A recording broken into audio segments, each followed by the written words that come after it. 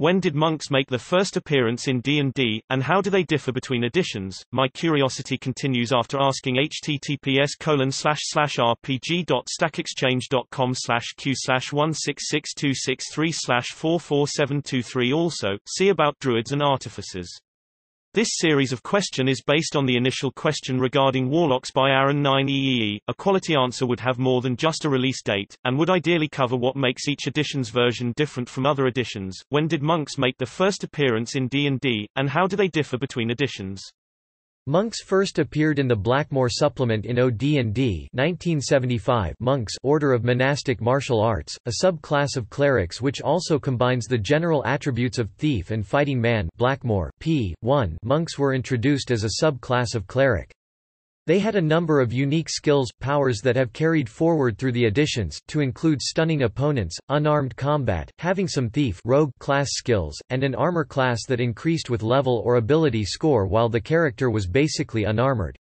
We had a monk in our high school group who was effective. Our PC party had 6 or 7 depending on who showed up, but also very fiddly. Dodging missiles and spells was a special defense only the monk got, even a failed save gave a monk only half damage from a fireball.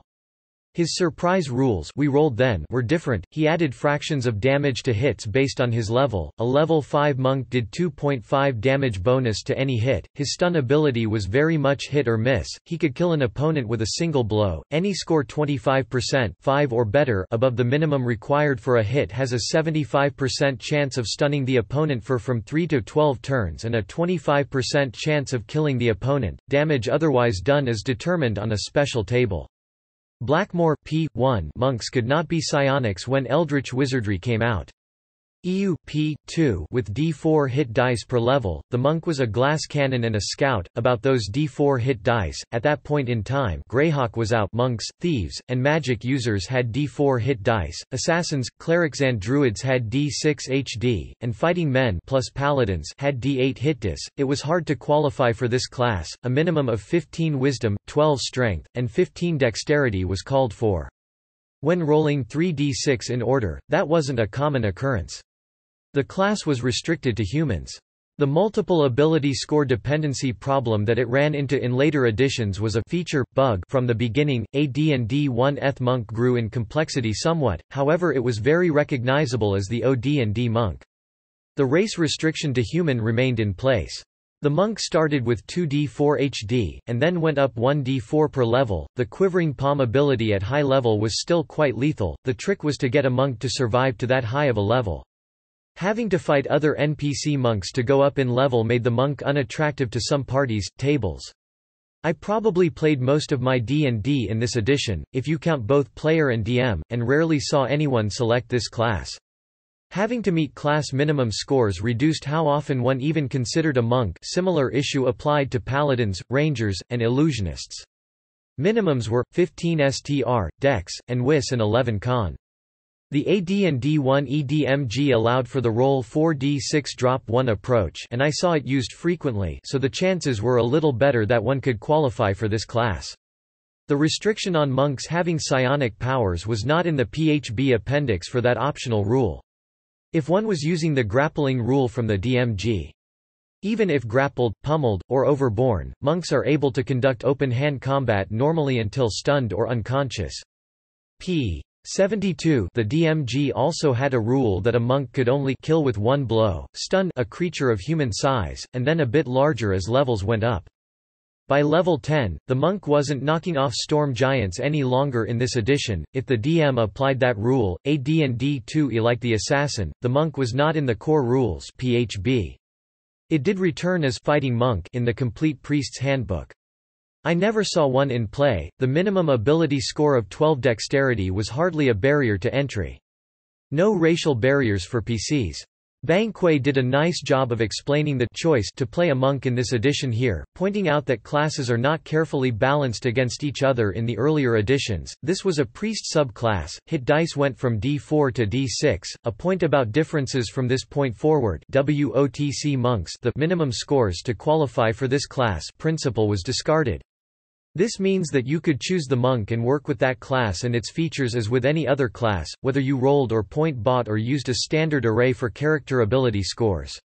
Likewise with Ranger and Paladin, D&D 3X. While getting out from under the Cleric-Priest subclass was a step forward, the Monk took a step back in combat effectiveness during this edition.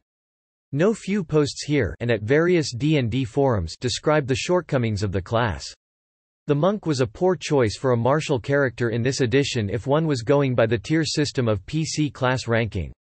Multiple ability score dependency was one of a number of problems the class ran into. Pathfinder's Unchained Monk addressed some of those weaknesses, putting the Monk into Tier 3 for that variation of the D&D 3X system. From this point forward, hit dice are D8, D&D 4E. While balance in this edition was less of an issue, the Monk used strength for basic melee attacks, opportunity attack, basic at will powers were dexterity-based attacks, damage.